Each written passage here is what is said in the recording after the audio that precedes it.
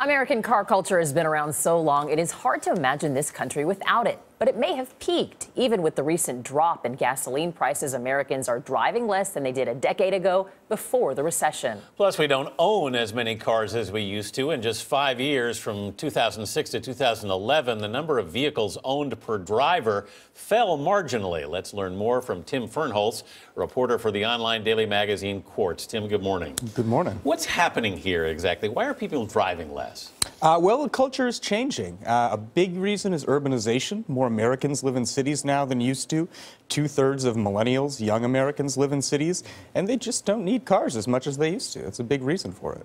What fascinated me also about the research is the change in culture amongst younger people. I remember getting my license. The opportunity to get it was such a big deal, and now it seems like this age group is less interested. It's not the rite of passage it used to be. I think one striking fact is that in 1983, 80% of 18-year-old Americans had a driver's license. In 2010, it was down to 60%, and I think it's going to be going down going forward. You know, nowadays, when people want to get away from their parents, they don't go to the mall or the drive-in. They go to the internet. They're on social media. They're on their mobile phone, and there's less sort of technological cachet that comes, you know, with having the latest car. You know, you want the latest phone.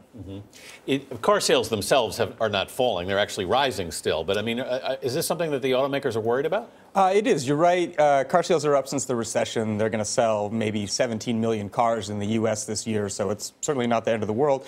But they are concerned about it. If you look at Ford or any of the big American car makers, they're integrating more technology into their cars to try and make them more appealing to millennials. They're doing partnerships with companies like Zipcar or Uber, companies that are maybe going to be the bleeding edge of how cars are used in the U.S. going forward. Talk about the role of smartphones, because of all the things that smartphones have done, I would have never thought that these two things could have been connected. Yeah, absolutely. I mean, one is just you can communicate. You know, you don't need to make as many trips to see people. And it's also, you know, like Uber, car service where if you want a car, you can summon one with your phone. Be there in 2 minutes, get in it, drive away. Or even Maybe here in New York, one. it's like real-time transportation. You can track when the bus is coming. Yeah, that's a big part of it, too. You can see the subway. It makes mass transit a little more individual, a little more accessible to people. You see this trend accelerating? Yeah, absolutely. I mean, so there are people who are less bearish about the end of demand in cars, who think maybe, you know, after the recession, we're going to see people getting richer. Millennials are going to leave their parents' households. They're going to have kids. They're going to get married. They're going to not want to live in cities anymore. They move out to the suburbs, maybe more cars there. I think a lot of automakers are thinking about emerging markets now, looking at China and India, places where the density of car ownership is much lower than in the U.S.